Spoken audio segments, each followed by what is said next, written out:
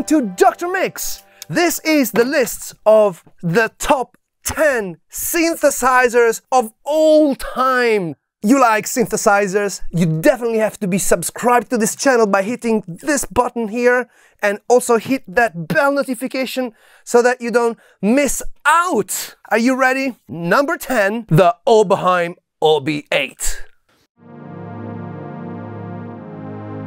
The OB-8 is the last one of the OB series, and it followed other mega classic synths such as the OB-1, OB-XA, and the OB-X. This synth is an absolute giant with a super warm sound and a very distinctive polyphonic portamento that you can recognize easily on the entirety of Michael Jackson's Thriller. In fact, this synth was used by some of the top pop artists at the time: Prince, Van Halen, The Police, Paul McCartney, just to mention a few. Next! Number 9, the Roland D-50.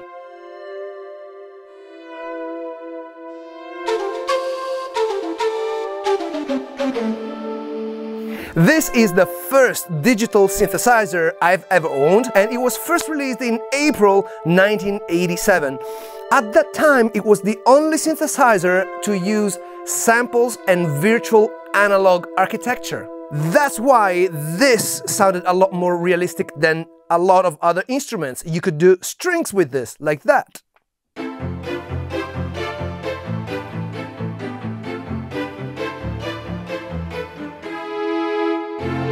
Right? Or you could have flute. Somewhat realistic. Okay, the shakuhachi. Everyone remembers this, but also some very luscious fantasy sounds like number 11, Fantasy.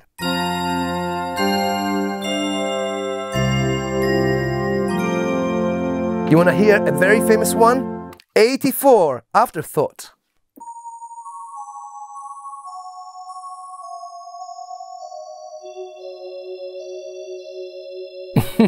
Right? Yeah, the D-50, baby. The D-50 had a really cool look, and it featured a pretty wide LCD display mounted on a slick metal front panel. This synth became ultra popular in the recording studio. It was used by Sting, Gary Newman, Enya, New Order, Phil Collins, Miles Davis. Along with the DX-7 and the M1, the D-50 shaped the sound of the 80s and the 90s, and it contributed to the shift of manufacturers' focus from analog to digital synthesizers. Next! Number 8, the Fairlight CMI. Made in Australia and released on the market in 1979, this monster was the first polyphonic digital sampling synthesizer. It was a mammoth of a synthesizer with 76 notes keyboard, a big mainframe, and yes, floppy disks, a green screen, and a light pen to edit notes and sounds. The Fairlight also had a fully fledged visual sequencer, which effectively made it the first commercially available music production workstation. Famously used by Herbie Hancock, Kate Bush, Peter Gabriel, Fairlight CMI is the most recognized for this sound. Come with me. I don't have a CMI, but I have that. That's from Arturia. You ready?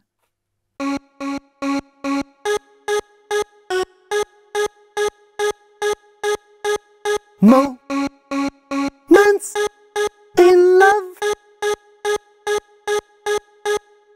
Next, you should hit that thumbs up. Yeah, it's free. Doesn't cost you anything. Just big thumbs up. Thank you. Next, number 7, Sequential Circuits Prophet 5. It is credited as being the first fully programmable polyphonic synthesizer.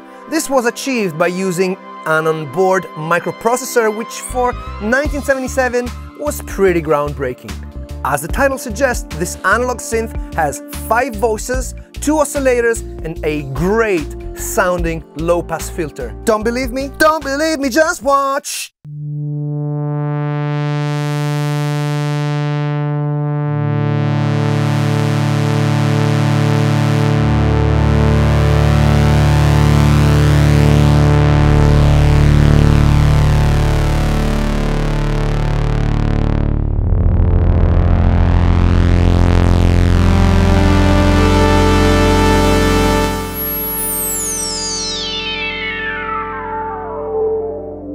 Yes, yes, yes, yes, yes, yes, yes.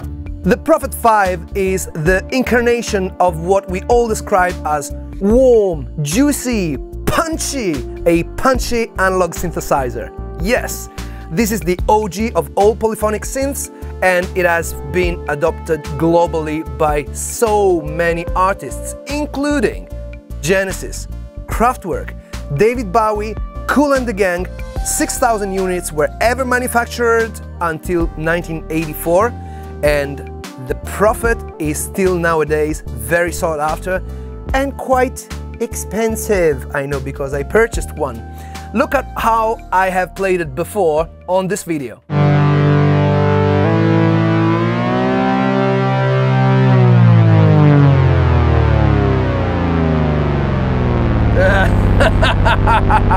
Number 6. Korg M1. With over 250,000 units sold, the Korg M1 is hands down the most popular synthesizer ever made. Featuring a 16-voice PCM-based sound engine and a lightweight plastic construction, this synth has 4 megs worth of samples, which were at the heart of those ultra-famous 88 presets. Let's listen to a few of them.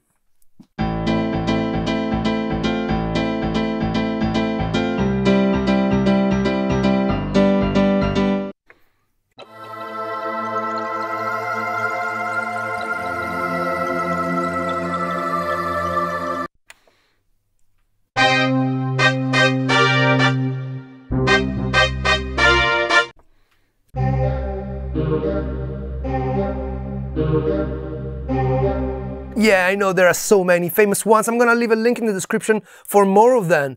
And unlike any other synthesizer of the time, the M1 had drum patches.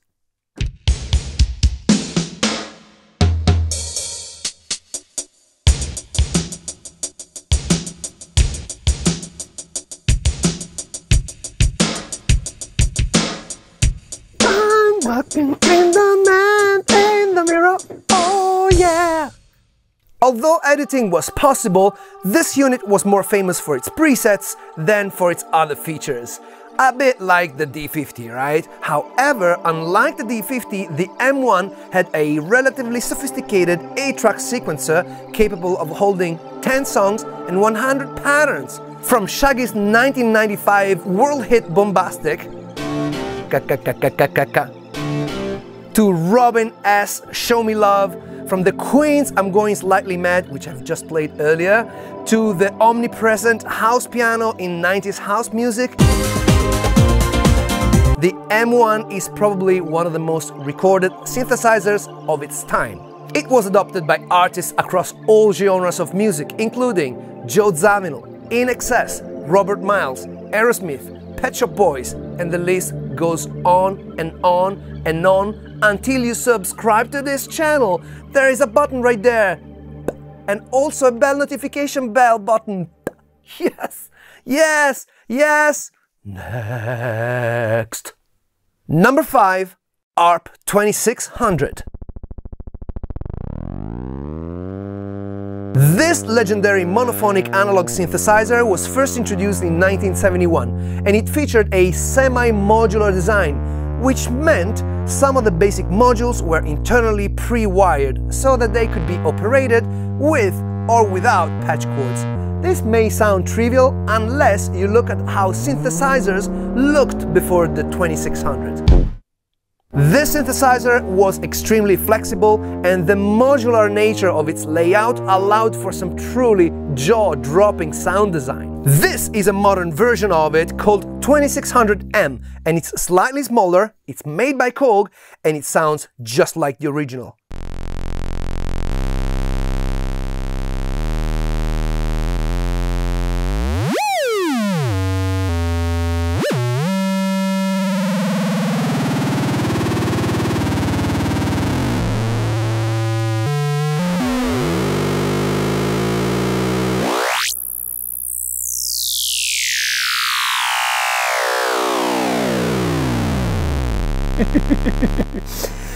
For this extreme flexibility, In creating sounds, the ARP 2600 was selected to give voice to R2-D2 from Star Wars. However, the ARP wasn't just a great noise maker, but also a very powerful musical instrument, one that Stevie Wonder would adopt immediately and subsequently sanctified with his 1972 hit, I Wish. Over the years, the ARP 2600 was reincarnated a few times with different color schemes, but without significant changes in layout or sound. It has been used notably by Jean-Michel Jarre, Brian Eno, Joy Division, Pete Townsend, and the Chemical Brothers. Next! Number 4. Yamaha CS-80. This is one of the most amazing synthesizers that humanity has ever produced. It's an 8-voice, dual-layer, polyphonic analog synth with 4 hardwired memory patches, polyphonic aftertouch, ribbon control. It weighs a ton and it sounds like a dream.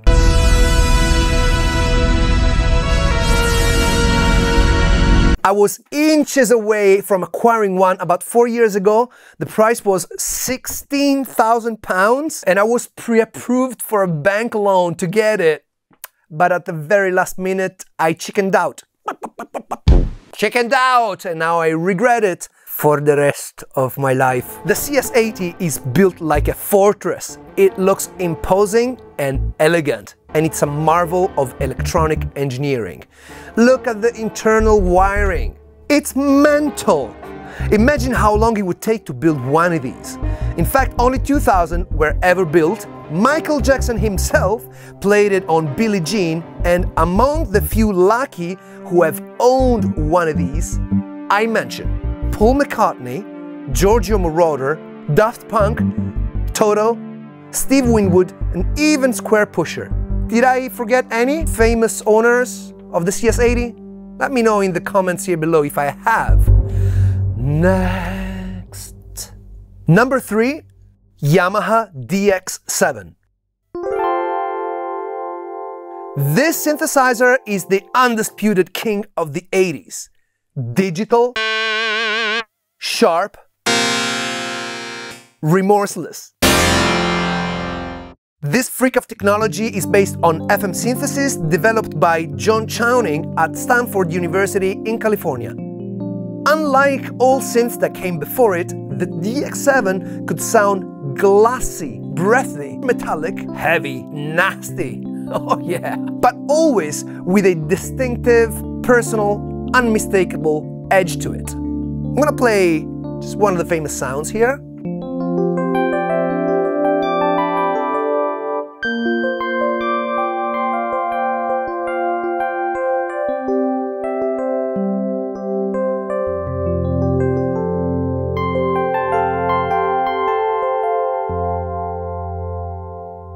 Yes! The DX-7 is on more 80s hits that you can count.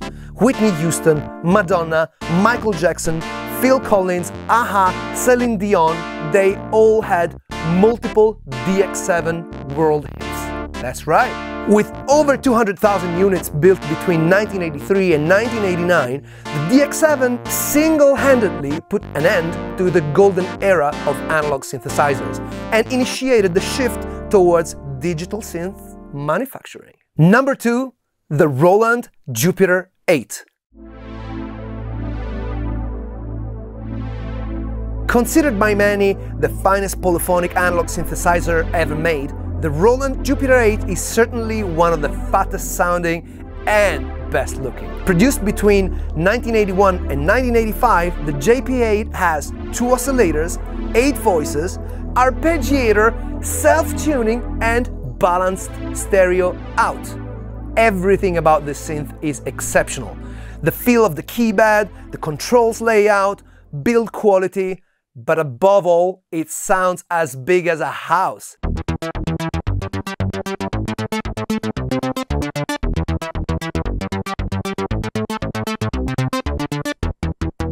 The JP8 was the go-to polysynth for most of the top session players of the time, which means if you lived through the 80s, then this is probably the synth that you have heard the most during that decade.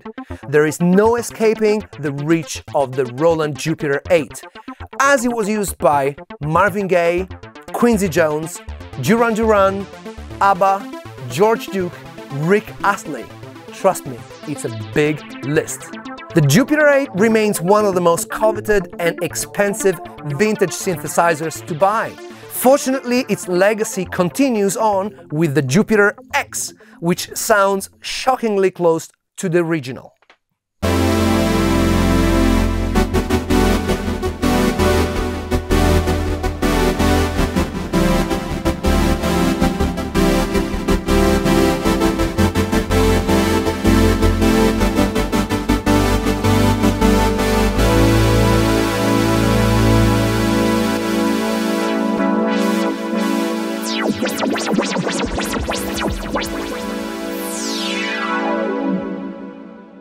Next and last, number 1, the Minimoog.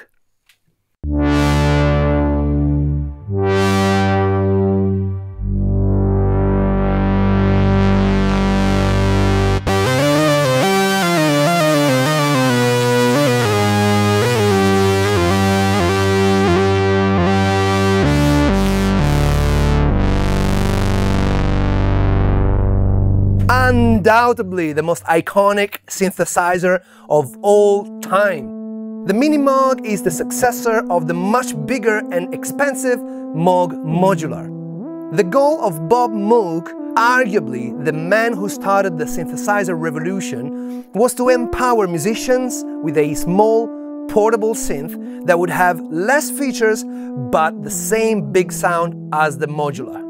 By nurturing a genuine relationship with the musicians community, he was able to gather feedback and used it to come up with an instrument that was tailored to their needs.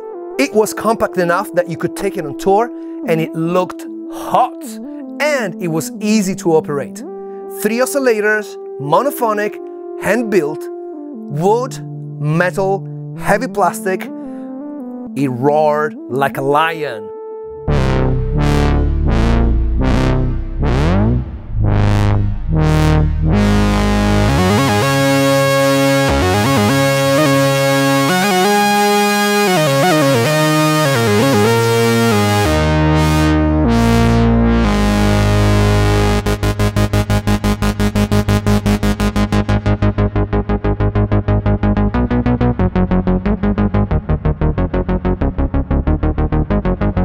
This is mine. It's from 1972. I acquired it in 2019 after having dreamed of it for a lifetime. This is great for bass, obviously. Check out.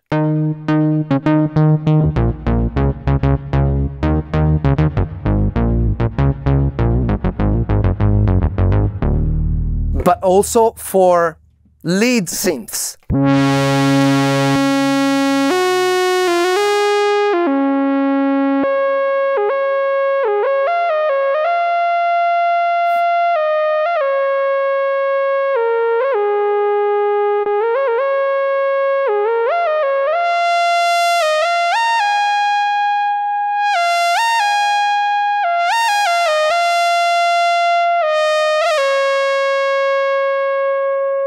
All right, what do you think I've missed from this top 10 list?